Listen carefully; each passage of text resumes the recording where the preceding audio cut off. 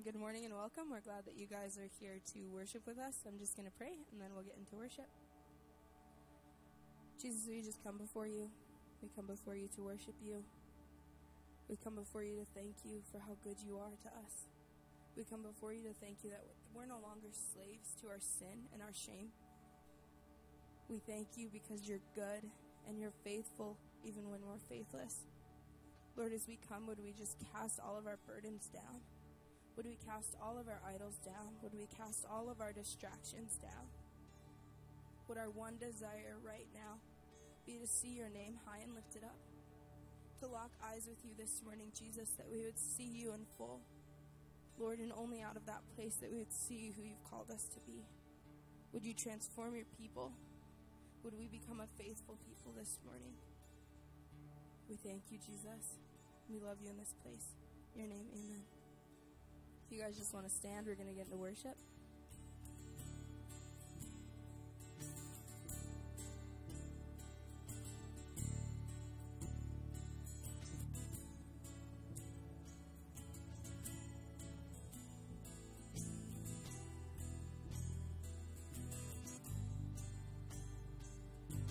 Come, now is the time to worship.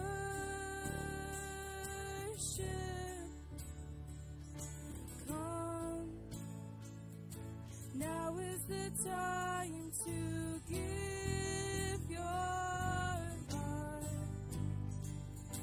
Come, just as you are to worship.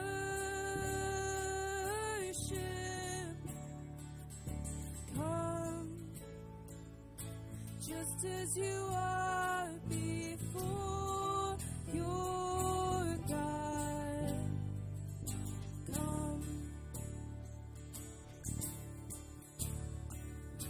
One day every tongue will confess you are God, and one day every knee will bow. Still the greatest treasure remains for those who gladly choose you now. Come, yes, now is the time to worship. Come, now is the time to give your heart. Oh, come, just as you are to worship.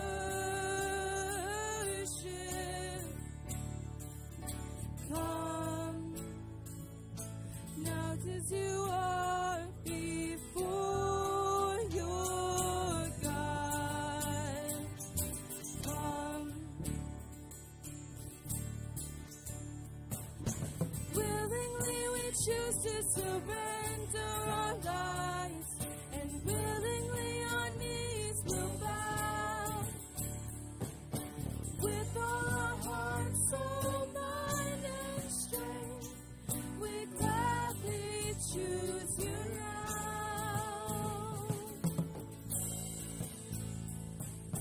Come, now is the time to worship.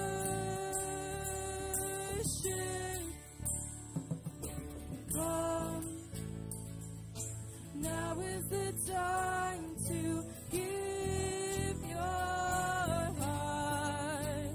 Oh, come, just as you are to worship. And come, just as you are before your God. Oh, come, now is the time to worship.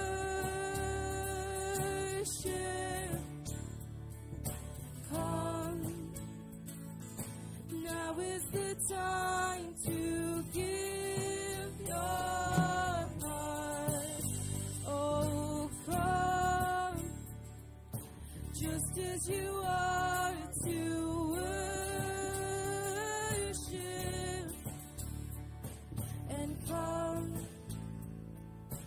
just as you are before your God. Come.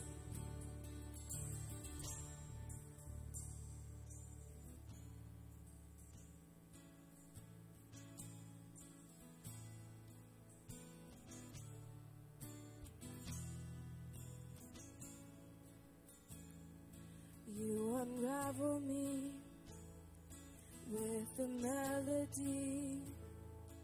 You surround me with a song of deliverance from my enemies, till all my fears have come. I'm no longer a slave to fear. I am a child of God. No, I'm no longer a slave to fear. I am a child of God.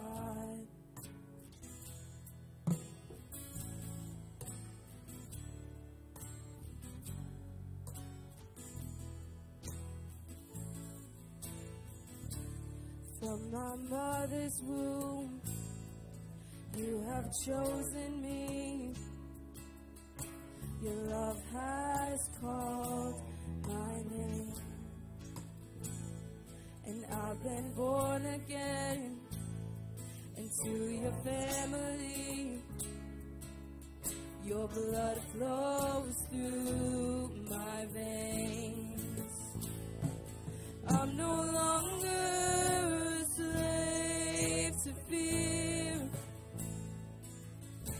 I am a child of God. No, I'm no longer a slave to fear.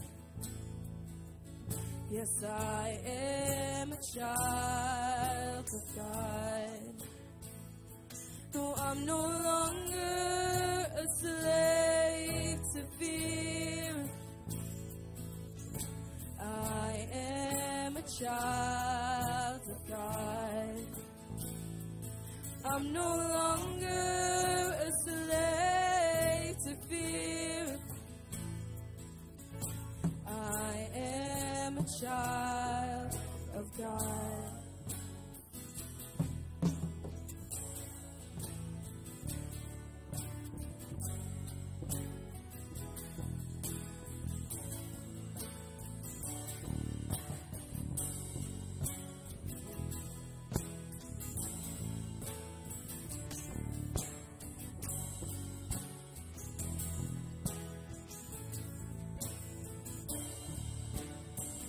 You split the sea so I could walk right through it.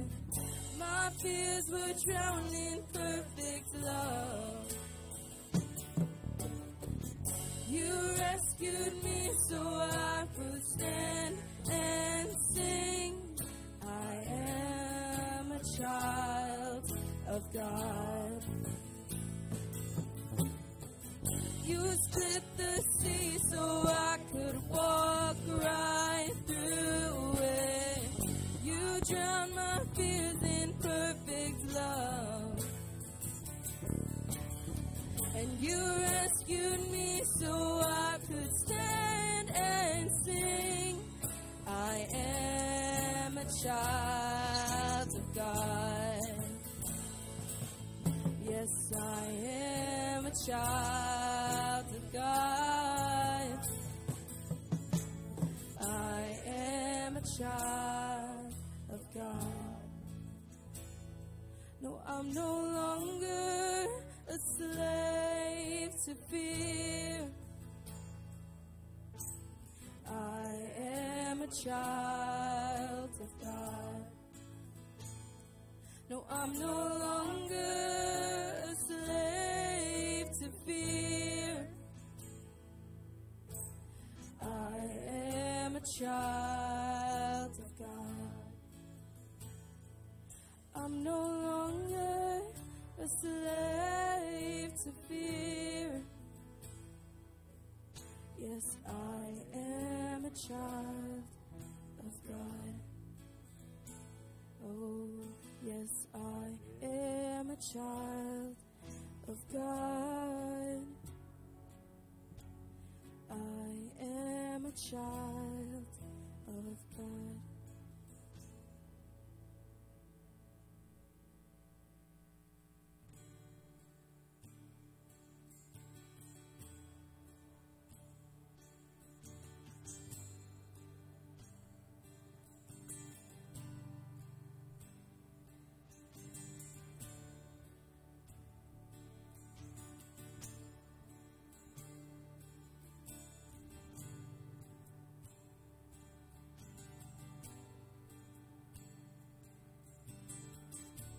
You're more real than the ground I'm standing on.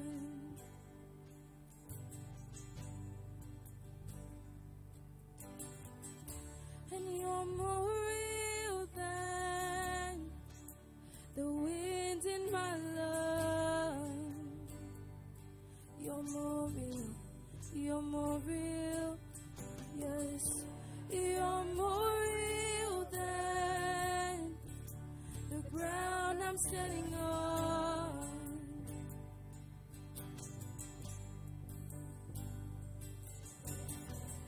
Lord, you're more real than the wind in my lungs.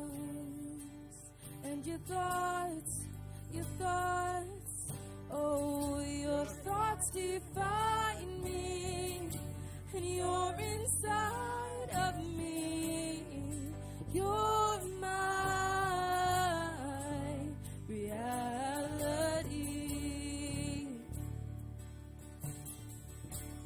Ah, but you're so real to me.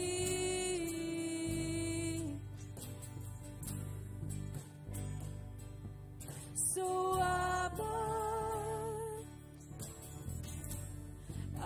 belong to you.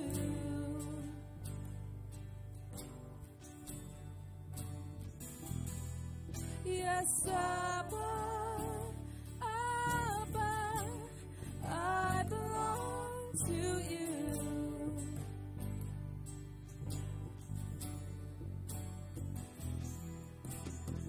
You're closer than the skin on my bones.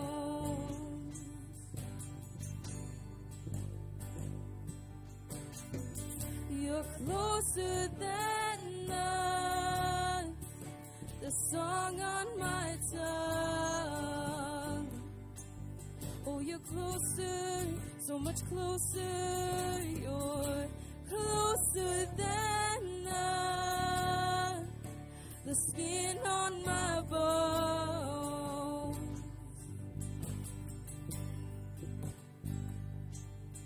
And you're closer than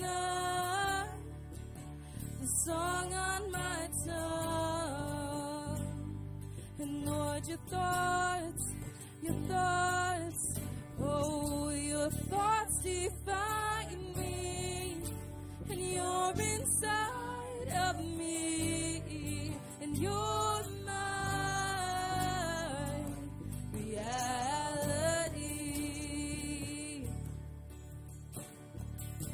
Yes, you're so real to me.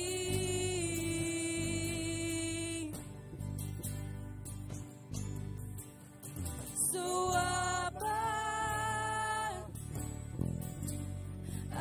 belong to you. I do. Oh, Abba,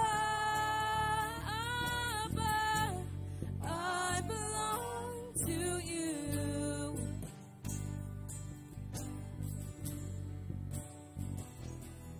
Yes, Abba,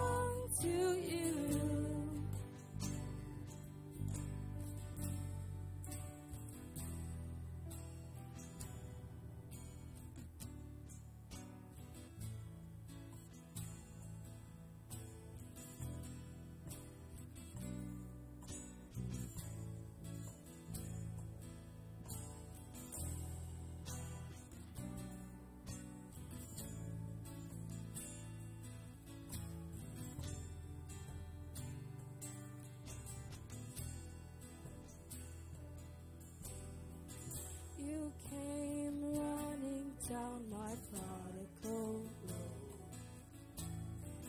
You came running with a ring and a robe, and grace is the collision on the way back home, in the arms of the Father who won't let go.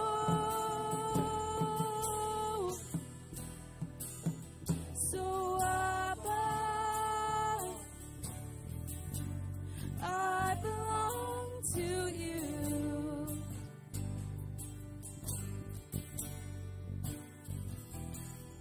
Oh, Abba, Abba, I belong to you.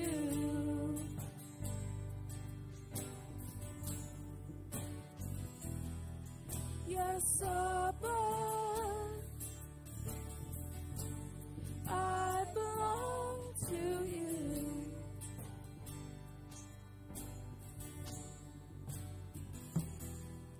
Oh, Abba,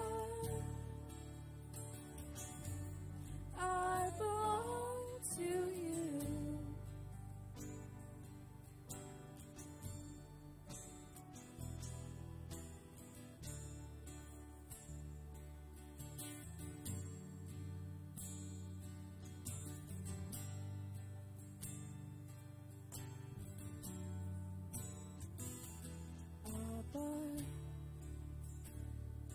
Abba, oh, I have a Father, and He really loves me. Abba, Abba, and He'll never leave me. He'll never forsake me. Abba, Abba. Oh, I have a Father, and He really loves me. Abba, Abba, and He'll never leave me. He'll never forsake me. Abba, Abba. Oh, I have a Father, and He really loves me. Abba, Abba, and He'll never leave me. He'll never forsake me. No, He'll never leave me, and He'll never forsake me. Yes, He'll never leave me.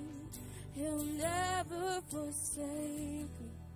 No, You won't ever leave me. You'll never forsake me.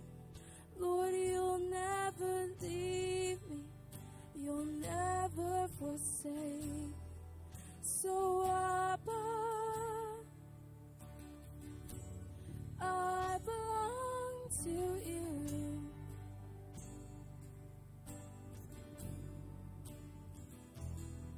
Yes, Abba, I belong to You.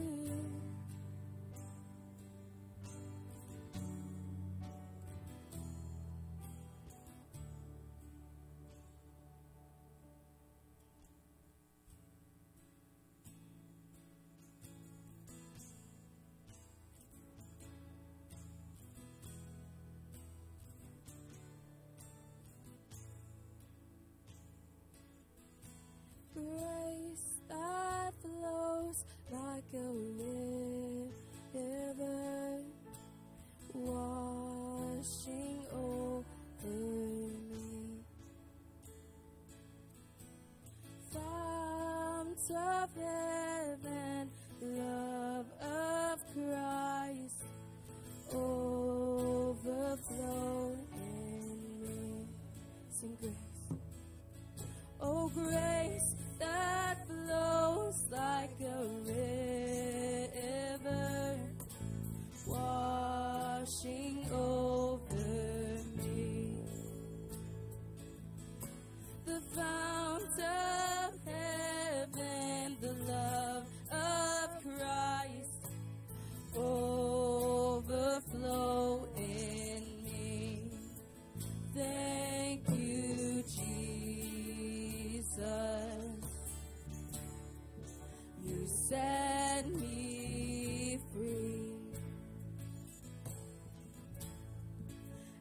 Christ my Savior. You rescued me.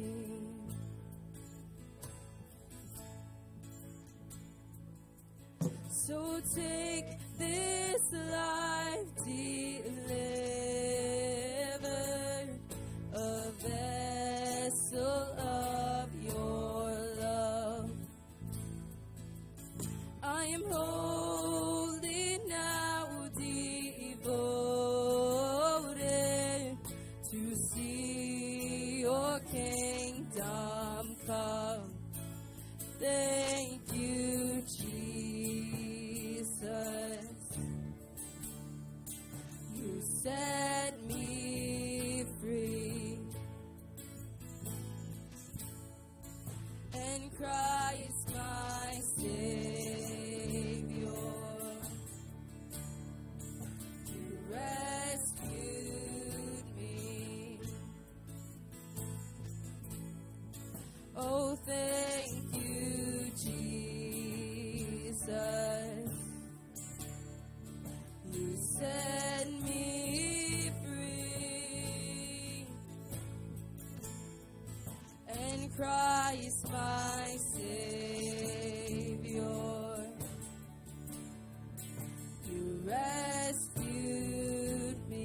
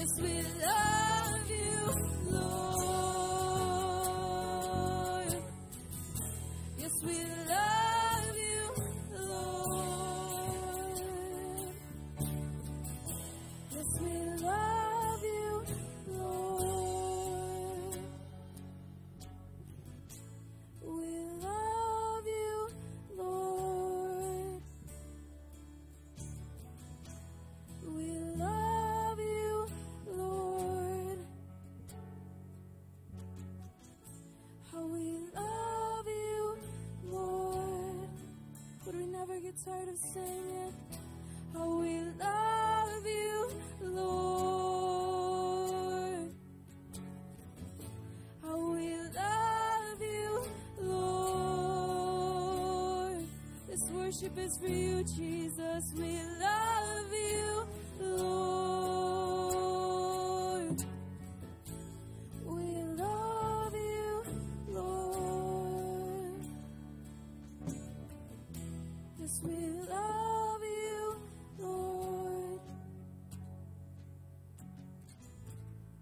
So thank you, Jesus. You set me free. In Christ my Savior, you rescued me. Thank you, Jesus.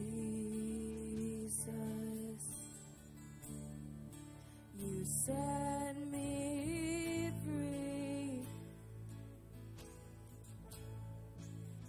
Christ my Savior, you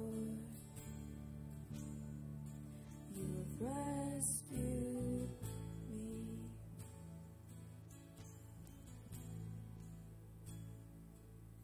So we fall down, we lay our crowns at the feet of Jesus. The greatness of His mercy and love at the feet of Jesus. Yes, we fall down, we lay our crowns at the feet of Jesus. The greatness of His mercy and love at the feet of Jesus. And we cry, holy, holy, holy. We cry, holy, holy, holy. We cry, holy, holy, holy is the Lamb.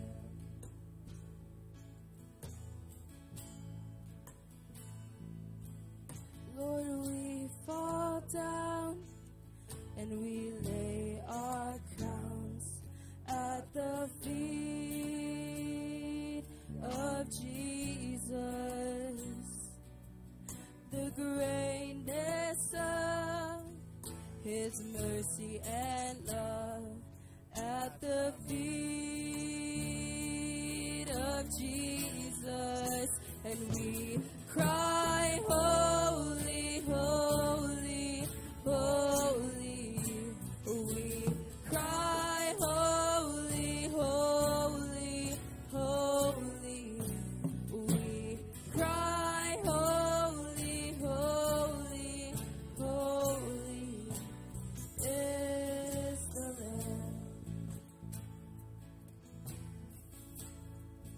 Yes, we cry, holy, holy, holy. We cry, holy, holy, holy. We cry, holy, holy, holy is the Lamb. Yes, we thank you, Jesus. Jesus, we come before you and we thank you for coming down and being born as a baby, that we might come to know the Father, for living a life completely righteous, so that we might come to know the Father, so that we could see your example. Lord, for dying on a cross that we deserve, so that we can know you. Lord, that we get to live in this eternal life, that we get to know the one true God and Jesus whom you've sent. God, would we start walking in that eternal life? Would we no longer wait? Would we no longer be bogged down by the cares of this world? Would we live our lives for you, Jesus? We sit and we cry, holy, holy, holy God. Because you're so indescribable. You're so incredible. And we love you and we thank you, Jesus. So much more than we thank you for all the blessings that you bestow upon us. We just thank you for being you. We thank you for being our best friend. We thank you for being our high priest. We thank you for being the Passover lamb.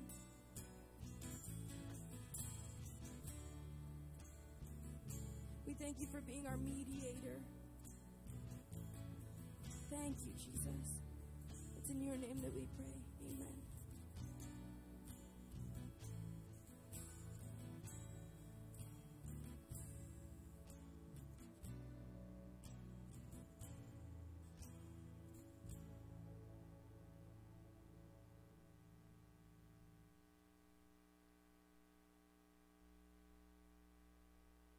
Thank you, worship team. Good morning, everyone. It's good to see you all. For those of you who don't know me, my name is Zack Ayen. I go to this church. I'm the campus director for the Navigators at Michigan Tech. I have a lovely wife named Kelly, who's right in the back there, and a cute little boy named Marshall, who's in the nursery. And I'm preaching this week. So before we kind of get into what I want to talk about today, because I'm going to continue in the vein of spiritual disciplines that we've been in for a while. I think it's a really important discussion. And so I just wanted to say a few brief words about why they're important. And why I care so much about them. So if you guys could turn to 2 Corinthians 5 for me real quick. We'll just spend like a few minutes in there before we dive into the bulk of what I'm going to talk about today. 2 Corinthians 5, we're starting in verse 1, says, "For we know that if the tent, that is our earthly home, is destroyed, we have a building from God, a house not made with hands, eternal in the heavens. For in this tent we groan, longing to put on our heavenly dwelling. If indeed by putting it on we may not be found naked. For while we are still in this tent, we groan, being burdened, not that we would be unclothed, but that we be further clothed, so that what is mortal may be swallowed up by life. He who has prepared us for this very thing is God, who has given us the Spirit as a guarantee. So we are always of good courage. We know that while we are at home in the body, we are away from the Lord, for we walk by faith, not by sight. Yes, we are of good courage, and we would rather be away from our body and at home with the Lord. So whether we are at home or away, we make it our aim to please him. For we must all appear before the judgment seat of Christ, so that each one may receive what is due for what he has done in the body, whether good or evil. Therefore, knowing the fear of the Lord, we persuade others. But what we are is known to God, and I hope it is also known to your conscience. We are not commending ourselves to you again, but giving you cause to boast about us, so that we may be able to answer those who boast about outward appearance and not about what is in the heart. For if we are beside ourselves, it is for God. If we are in our right mind, it is for you. For the love of Christ controls us, because we have concluded this, that one has died for all, therefore all have died. And he died for all, that those who live might no longer live for themselves, but for him who for their sake died and was raised. From now on, therefore, we regard no one according to the flesh. Even though we once regarded Christ according to the flesh, we regard him thus no longer. Therefore, if anyone is in Christ, he is a new creation. The old has passed away. Behold, the new has come. All this is from God, who through Christ reconciled us to himself and gave us the ministry of reconciliation. That is, in Christ, God was reconciling the world to himself, not counting their trespasses against them, and entrusting to us the message of the reconciliation. Therefore, we are ambassadors for Christ, God making his appeal through us. We implore you, on behalf of Christ, be reconciled to God. For our sake, he made him to be sin, who knew no sin, that in him we might become the righteousness of God. I just read an entire chapter. And so I could do an entire sermon on that, right? There's a lot to unpack there. But I just wanted to say a brief word about why this passage to me is a key point of why we should be keeping spiritual disciplines. And it's this reality that's presented here in 2 Corinthians 5 that we're not part of this world any longer, right? We don't regard things as physical things anymore, but spiritual things. We are people who live in a tent, right? We're not people who are settled and ready to stay here forever, but we know that we have an ultimate destination that we're moving towards. And people who live in tents live very different lives than people who live in houses. And so that's why I talk about spiritual disciplines, and that's why I think it's important, because when you live in a tent, there's a lot of maintenance that goes on, right? There's a lot of things that we have to do that are different from when we live in a physical home. We know that this isn't where we're settled. We know that this isn't our final destination, and so we have to keep up on things. We have to keep walking these things. But then there's also this aspect in there, too, that we're ambassadors. While we are sojourning through this land that we do not belong to any longer, we're ambassadors to the people around us. And so if our lives look too much like the people around us, we have a problem. We have a problem, and that problem, I would say, is that we've built ourselves a house in the land that we don't belong. And so what spiritual disciplines to me is ensuring that we're not settling too much in this world, but instead we keep the hope that there's a home built for us in the land in which we do belong, in the final rest that God will give us in heaven. That's what living in a tent looks like. And so when we talk about spiritual disciplines, it is a call to look different from the world around us. And I think this is going to be relevant to what I'm going to talk about this morning. So if you guys want to turn now to Deuteronomy 5, that's where we're going to be spending the rest of our time. And this is a little bit of a follow-up to what John talked about last week. John talked about silence and solitude and setting aside time for yourself to just be with God. And so in some ways, what we're talking about is an application, but I also think that it kind of fits under this category of almost a reorientation. And so we'll kind of talk about what that looks like. I'm going to pray, we're going to go over the context, and then we'll get into the text. Lord, thank you for this morning. Lord, thank you that we can be here, that you have given us your word.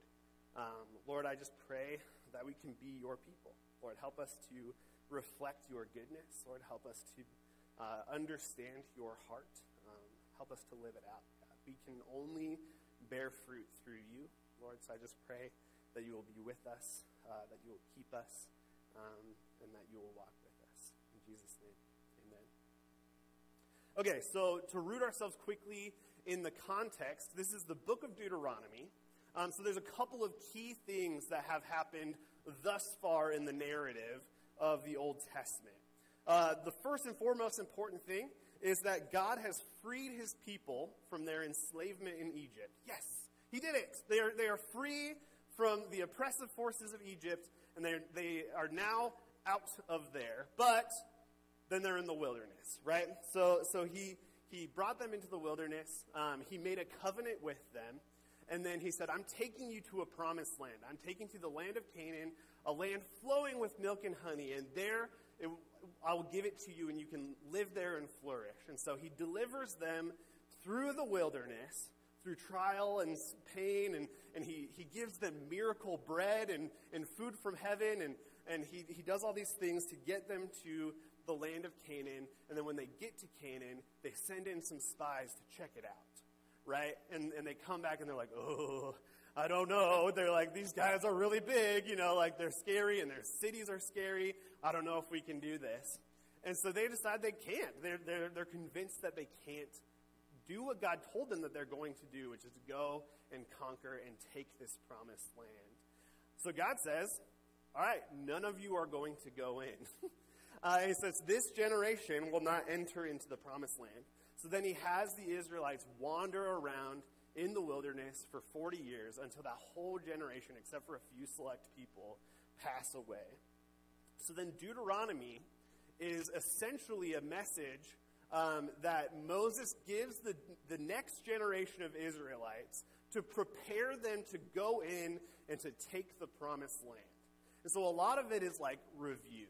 A lot of it is reminding them of important things that Moses has already taught them. That he's really taught their parents before. But they're entering into a new situation. They're going in to conquer and take the promised land. And so it's very important because if you think about it, they've come and they've wandered, and all they've known is wandering, and all they've known is slavery, and all they've known is the leadership of Moses.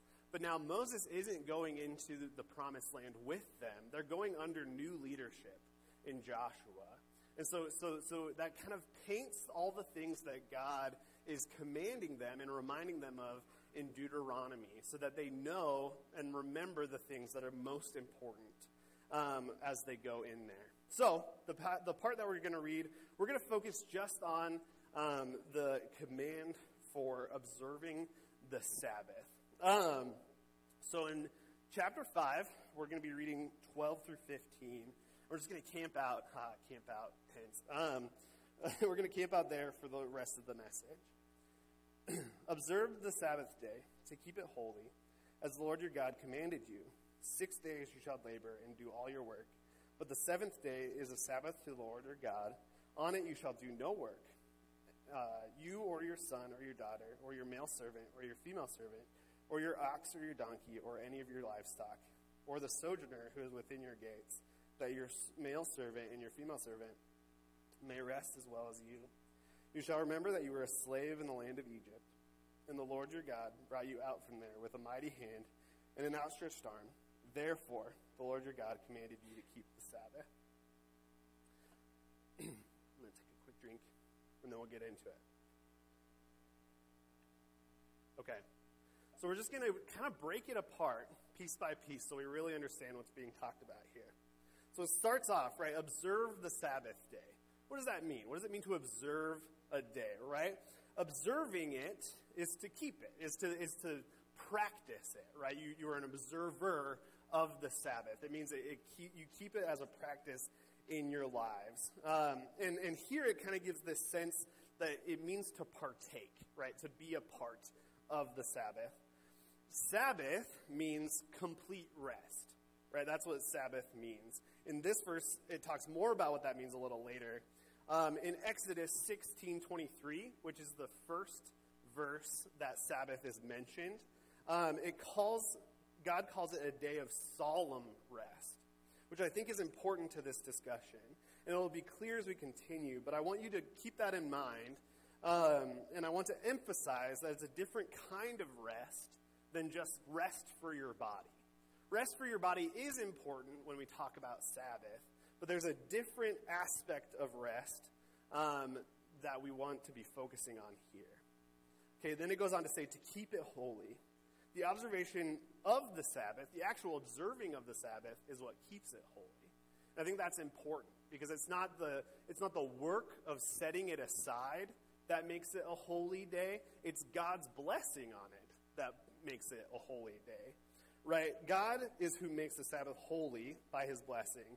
The reason that God gives for keeping the Sabbath in Exodus 20, which is the second time the Sabbath is mentioned, is he says this: for in 6 days the Lord made the heaven and earth, the sea and all that is in them, and rested on the seventh day. Therefore the Lord blessed the Sabbath day and made it holy. So here, keeping is different from observing it. Instead, it's emphasizing the fact that the day is already holy, right? And that God's people must keep it holy by observing the Sabbath. It's been set apart by God, so keeping the Sabbath is honoring God's blessing for it. It's not setting aside a day of rest once in a while, right? It's not setting aside a day of rest here and there, right? It is the orienting piece of a week. God creates the earth in 6 days, and then he rests. And because God did that, that's how God's people said this is what a week is. It's rest and then the week, right? That's how it works. And so it brings order into their lives. And at the center of it, right, is this piece of rest. It's not a special occasion. It's a pattern and a practice of resting. God ordained and God blessed resting. So then as it continues, it says, as the Lord your God commanded you. And so it's important to remember that this is a command from God, right? This isn't Moses saying, hey, you guys should take a break. This isn't Aaron saying, I think we should take a day off to just relax a little bit. This is a command from God himself.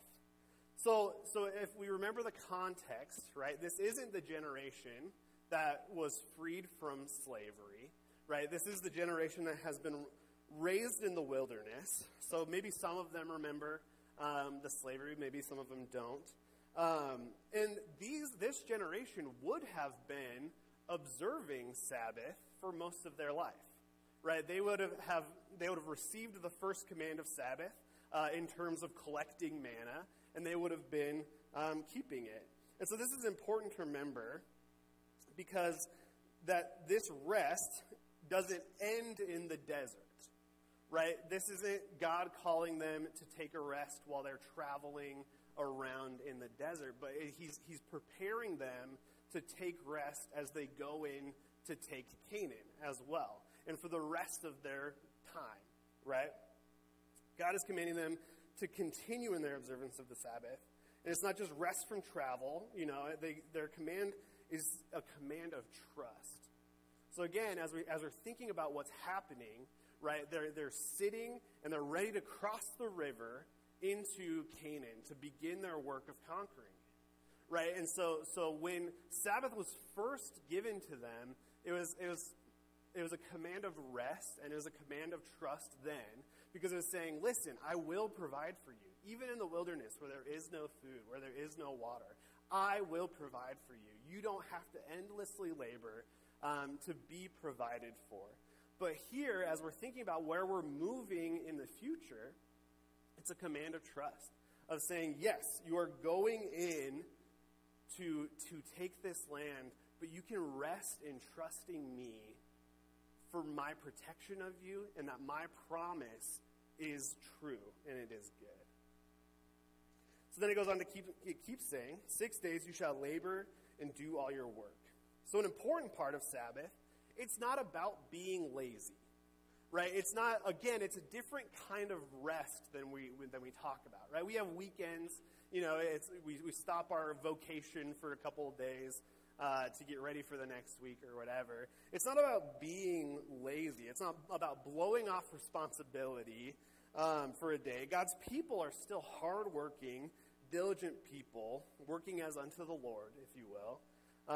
Valuing rest isn't the opposite of that. Being careful to rest in the Lord is not the opposite of being hardworking. It is God, again, who gives this command to rest, not man. It's God's value out of his own character, out of his own value system that commands his people to rest. It is God who tells us to rest. Because when God rested after 6 days of creating the heavens and the earth, he didn't rest because he was tired. He didn't come to the end of his creative ability. He wasn't panting and exhausted and needed to sit down for a while.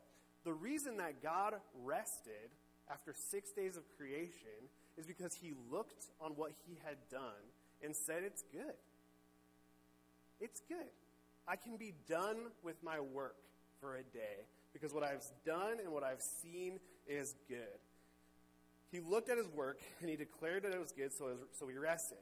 So God's people, too, can do good work and stop to rest and be done with it for a while. And admittedly, right, this is difficult in most jobs, in most vocations. Admittedly, right, it's hard when your work to know when your work is completely done, right? It's a little bit different from when God creates the heaven and the earth, because you can say, oh, it's done. It's done and it's good. But the facts are, God could have continued to create. He could have, if he wanted to. But he didn't. He chose to be done and to say it's good and to say that it's enough the way that it is. But for us, right, even when you're at home, right, like you vacuum once, and then you could probably vacuum again in 3 hours, especially if you have a child like me, or if you have a dog, or whatever, right? It's you do it, and it's endless. Like, it feels endless, like there's no end to our labor. There's no end to our work. But we have to teach ourselves to say when it's good, to say when, oh, this is good enough, to say I am done. And there's an important value system in there that we'll talk about a little bit. The rest of the verse also reminds us that this rest isn't an opportunity to pat ourselves on the back for a hard week's work and enjoy the fruit of our labor either. So what I'm not saying is that resting in the Lord is sitting back and being like, I did so good, and I am great, and I have done it. I've done all the good for the week, and I can be done, right? That's not our place. Only God can truly do that, right? And so as we look at that, right, that's what I'm talking about, of this change of values that's in there. Because what it's asking us to consider is that our value isn't in the work that we do. Our value is in who we belong. Our value is in the fact that God chose us, and God loves us, and he keeps us. That's our value. Because again, if we're thinking about the context of who this people is that's being talked to, their value once was in what their output was. Their value once was purely in how many bricks they could make. That's what they did when they were in Egypt. They were making bricks. And that was the only reason that they were valuable to the Egyptians. It didn't matter who they were. It didn't matter what their character was. It didn't matter anything. It's just how many bricks could they make. And so God is reaffirming, hey, you are now no longer slaves in Egypt, but you belong to me now. And when you belong to me, I command and I demand that you rest, because that is not your value any longer. And so it's not about congratulating ourselves. It's not about saying, I did good. I can be done because I've done so many good things. But, as we continue on in the verse, it says, but the seventh day is a Sabbath to the Lord your God. The Sabbath is for the purpose of enjoying the work of God. It's not about us, but it is for us. He gives us rest because his value for us is not in our work. He gives us rest to remember that God is our Redeemer, our treasure, our heritage, our stronghold, our hope, and our salvation. So then we get some instructions, right? It says, and on it you shall not do any work, you or your son or your daughter, or your male servant or your female servant, or your ox or your donkey, or any of your livestock, or the sojourner who is within your gates, that your male servant and your female servant may rest as well as you. This is how God wants his holy day to be honored.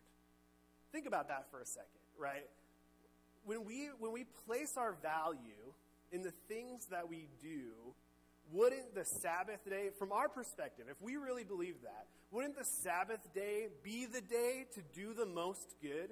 If we truly believe that God's love and affection and value for us is in our work, the Sabbath day, God's holy day, would be the day that we would do the most good, right? That we would do the most work, that we would put out the most effort. But God's command and his request and how we honor his holy day is to rest. And he takes that rest really seriously. He wants everyone to rest, right? In that verse, it's not just the head of the household, right? It's not just whatever. It's the servants and the travelers in the land, and it's the donkeys and the mule. It's like all these things are meant to rest because that's how God wants it to be honored. So it's not about status, right? It's not about who has done the most. It's not about who is the highest in society or whatever you want to say. And so it's not an entitlement for his people, right? It's not an entitlement for the people of Israel to say, oh, well, I am more deserving than anyone else in the world for rest because of whatever, right? It's not because Israel is special and an exception to a rule of endless labor, but rather it's that under God's rule and authority, all people under that authority must rest. This keeps his people from becoming slave drivers like the people that they have been free from. It keeps them from being convinced that it's their effort, it's their ability, it's their power who makes them prosperous. It's a requirement and a centering command to remember who they are and where they sit in the grand scheme of things. To have a day, remember, to the Lord, right? It's a Sabbath rest to the Lord where they remember who God is and what he's done. So it's not about them. It's not an entitlement. It's not a thing of boasting. In fact, it's the opposite. It's a day of remembrance to stop and rest and remove yourself from your work to say, it is not my work. It is not my ability, but only God's. Then he goes on to say, you shall remember that you were a slave in the land of Egypt, and the Lord your God brought you out from there with a mighty hand and an outstretched arm. And so he's essentially saying, don't forget the hardship that you've faced without rest. God, have delivered you through it. Don't forget that you're coming from a place without rest, where your work was your value. Don't forget that you are now, instead, a people that I can call my own. Why do you think, again, God is reminding this generation that they were slaves? Well, again, a lot of them might not even remember that they were what slavery was like. A lot of them may have forgotten. A lot of them may have been born, but well after they were ever slaves in Egypt. And so when we look at that, we should understand that it's more about God's work and God's character than it is about their particular circumstances. If God hadn't rescued them from Egypt, they'd still be there. They would live and die as slaves. It's a call to remember God's deeds to his people. And so as we look through the book of Deuteronomy and even the book of Leviticus and Numbers, we can see that a good portion of the law is instructions on how to keep Sabbath and how to keep Sabbath-like things, festivals and celebrations and days of remembrances. There's a whole section of the law that's the purpose of it. And so God is preparing his people to remember him. He knows that he's giving these instructions to a forgetful and stubborn people. And so he's setting up ways in which they can constantly and always be reminded of the things that he has done to be faithful to his people. So this list includes Sabbath, Passover, the Feast of First Fruits, the Feast of Booths, the Feast of Weeks, the Feast of Trumpets, the Day of Atonement, the Sabbath year, and the year of Jubilee. Right? And all of these involve some kind of interruption of their normal life. Right? A number of those require the men to leave their homes and go to Jerusalem and present themselves, right? That interrupts their entire life to go do that. So a lot of them come with a special Sabbath rest where they have to stop their normal work and remember the Lord and build booths and do all these things to remember what God has done. To remember that God has delivered them from Egypt, that he's conquered their enemies. He's the one who makes their crops grow, right? The festival of first fruits, right? He is the one who forgives sins, the Day of Atonement. He is the Lord, their God, who has chosen them for his own possession. All of these things, including the weekly Sabbath, take the focus off of human problems and human productivity and selfish human ventures to refocus their minds on the Lord. And so then he continues on to say, therefore, the Lord your God commanded you to keep the Sabbath day. So all of those are the reason why he commands them to keep the Sabbath, right? And so here's why it's relevant to us today, right?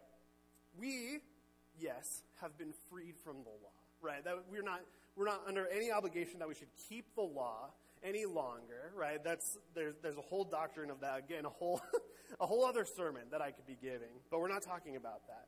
What we want to talk about this morning is, what is the heart of God in commanding this in the first place? And so when we look at this commandment and when we think about God giving it to these people, I think that first of all, we should see that we have some commonality with the people of Israel, right? They were slaves in Egypt, and we were slaves to our sin. Romans 6:17 and 18, and then 22 through 23 says, "But thanks be to God that you who were once slaves of sin have become obedient from the heart to the standard of teaching to which you were committed, and having been set free from sin, have become slaves to righteousness. But now that you have been set free from sin and have become slaves of God, the fruit you get leads to sanctification, and its end eternal life. For the wages of sin is death, but the free gift of God is eternal life in Christ Jesus." We have been set free. We have been redeemed from the killing power of sin. We've been brought out of that particular Egypt for all time. And again, going back to 2 Corinthians 5, we're sojourners in the land until we come to that final rest, that free gift of God, eternal life in Christ Jesus, right?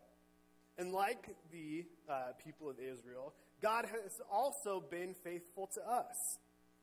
This is Hebrews 3, 1 through 6. It says, "Therefore, holy brothers, you who share in a heavenly calling, consider Jesus, the apostle and high priest of our confession, who's faithful to him who appointed him, just as Moses also is faithful in all God's house.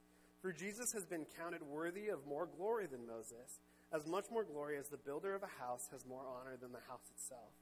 Now Moses was faithful in all God's house as a servant to testify to the things that were to be spoken later, but Christ is faithful over God's house as a son, and we are his house, if indeed we hold fast our confidence and our boasting in hope." Jesus was faithful.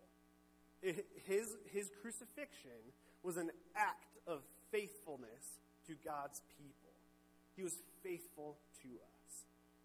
He also wants us to endure, right? God's command for Sabbath was to help them endure, to help them take rest, to help them in their wandering through the wilderness and in their conquering of Canaan.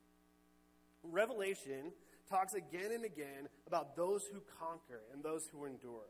Like the Israelites, we are in the presence of our enemies. We have crossed over the Jordan, and we too are again in a land in which we do not belong. And so we should be the ones who conquer. And we're fighting a spiritual battle day in and day out against the prince of the power of the air, the spirit that is now at work in the sons of disobedience, among whom we once walked. That's Ephesians 2, 2 through 3. We are fighting a battle.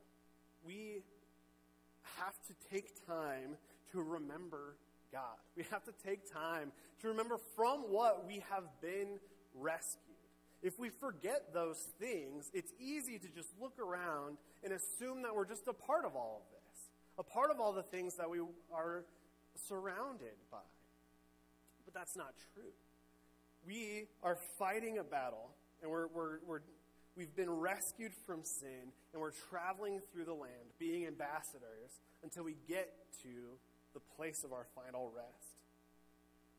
And ultimately, right now, before we get to that final rest, he wants us to rest in him. That's a big part, that's the main part of the Sabbath command, right? Is that he wants his people to rest not out of tiredness, not out of weariness, but out of their trust for God. He wants us to rest in him. "Come to me, all who labor and are heavy laden, and I will give you rest. Take my yoke upon you and learn from me, for I am gentle and lowly in heart, and you will find rest for your souls. For my yoke is easy and my burden is light." Matthew 11, 28 through 30. He doesn't want us to be weary and heavy laden. He wants us to trust in him and stop our endless work and labor to come and eat from the bread of life and to abide in him, the true branch, right? Of the place which true life comes from. Only there will we bear not just much fruit, but any fruit, only through Christ. So, we must remember him. We need to orient our lives around him and our remembrance of him. That is the heart of the Sabbath and these other festival commands, right? Are we taking time to focus our eyes and our hearts on Christ? So if you think about what Pastor John said last week, that's a good first step, is taking time every day to just be quiet and peaceful before the Lord, to remove ourselves from the busyness of the world as best as we can, to focus our eyes and just be with God. It's a really good place to start, right? That's a good place to begin. And every day is important, right? Because every day comes with its new temptations, and every day comes with its new trials, and every day comes with these things that are begging us to be distracted from the things that matter the most. And so we have to orient our lives around those things. Are we taking time to focus our eyes and our hearts on Christ? Are we taking times to remember the things that God has done for us? Are we being watchful and wary of what God has done for us? When we pray, do we pray with attention to what God is doing? Are we keeping track of the things that God has done for us? Have we completely forgotten that he has rescued us from our sin? Do we take for granted that we are God's people and live as if that's not even true? Do we presume on God's kindness and live every day with a sense of security that we may not deserve because we forget what we have come from? Church, I hope not. I hope that that's not true. We have to preach the gospel to ourselves every day. And I urge you to remember that part of the gospel is remembering from where we came. We were dead in the trespasses and sins in which one once lived. We have to start there. We can't forget that it was only by the work and the power of Christ that we have been saved. Are we remembering him? And then the last question is, are we orienting our lives around those things, or are we just getting to them when we think of them? Does our Christian walk just fall into the empty cracks of our life? Do we just get to it when we think of it? Do we just fill in the gaps in what we consider to be holy ways? Or are we actually orienting ourselves around Jesus? And so this is why I wanted to talk about Sabbath, right? Because Sabbath was a command to say one day out of every week is a day of solemn, holy remembrance and rest in the Lord. You can't get around that.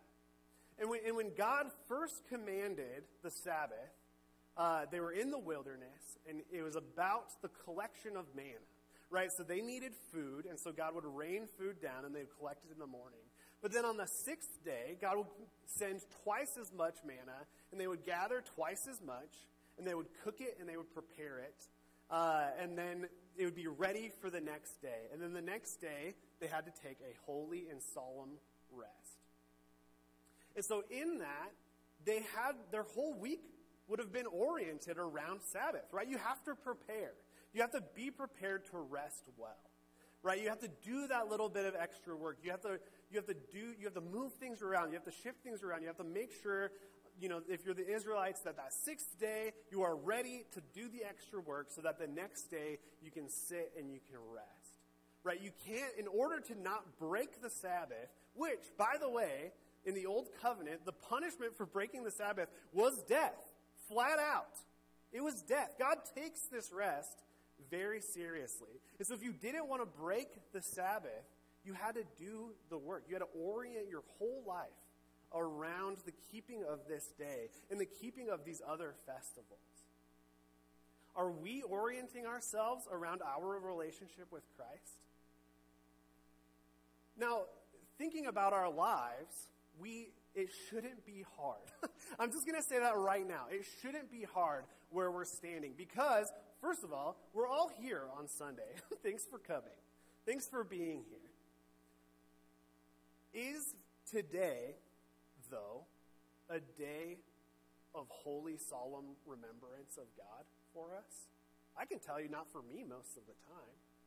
I'm not spending as much time as I should on this day to remember what God has done for me, to rest in Him, to reorient my life towards Him.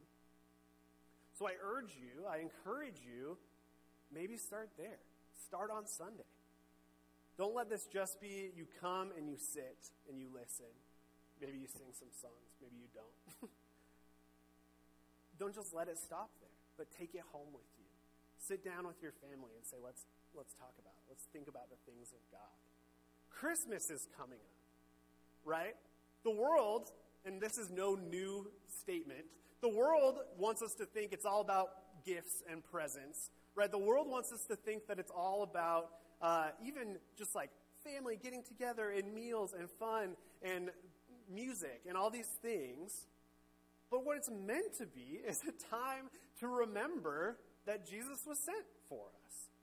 To go back to Scripture every year to think, this is God's fulfilled promise. And I get to be a part of that. And I have been saved, and I have been rescued by that. There are things already in your life that could be there for you to reorient yourself around.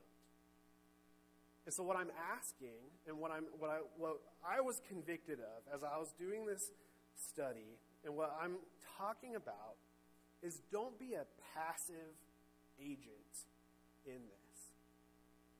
Make a choice. Reorient your life to focus on God. And you may say, that's asking a lot. Maybe it might ask a lot of you to reorient yourself to God. It may be a big ask.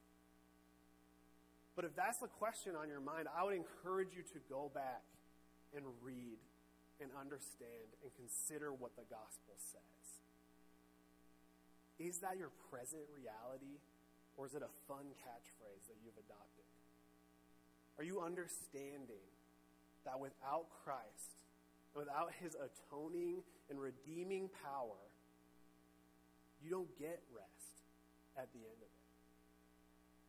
Do you understand that you've been rescued from the power of sin in your life? If you understand that, you should want to reorient your life towards Jesus. If you understand that, if you consider it, if you meditate on it, and truly understand what's going on there, you will want to. So yes, it might be a big change, but it's not a bigger change than the work that Jesus did by killing your old self and raising a new one alive with Him. It's not a bigger thing. It is a very little thing in comparison. So, with that, I'm going to pray. I have nothing else to say, is what I'm saying. Think about those things. Pray about them. Talk about them with your family. Maybe you have some things that you want to change. Maybe you have some rhythms you would like to establish. And I encourage you to. We want to be identified as the people of God. And I would argue that our schedule and what it is based around is a pretty good start to being identifiable as God's people. Lord, you do deserve to be at the center. Lord, you are our only hope. You are God. Lord, without you, we are distant and removed from any good and any holiness in the world. Lord, don't let it get past us.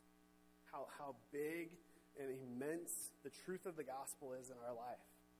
Lord, don't let it fall through the cracks to remember the kindness and the goodness that you've done to us, Lord.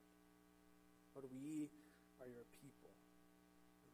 That is such a humbling statement to make, Lord. That you adopted us as sons and daughters is such an insane truth, Lord. That the God of the universe would come down and that he would do all the work.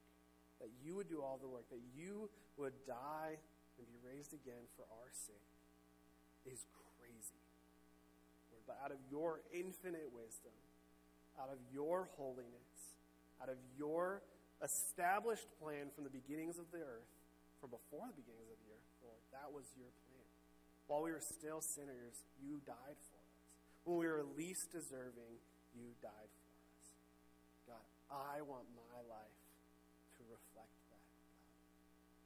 Help us to know how to reorient ourselves towards you, God. Be our center. Be our focus. In Jesus' name.